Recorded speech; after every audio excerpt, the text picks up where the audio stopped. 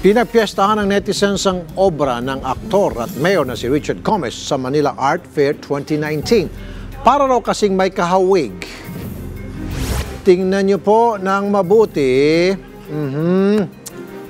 ang painting ni Goma sa kanyang likuran. Anong kamukha po ng painting sa palagay niyo mga netizen? Mga netizen naman ay kung ano-ano na pong naisip.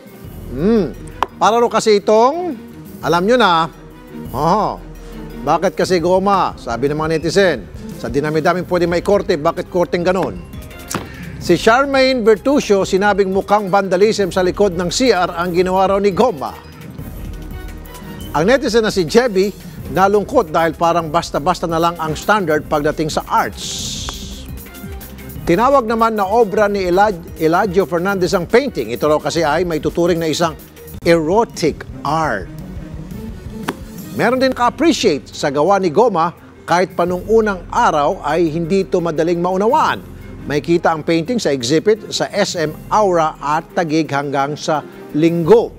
Kung gusto niyo namang mapasa inyo yan, pwede niyo raw bilhin yan sa halagang, ito na, 196,000 pesos.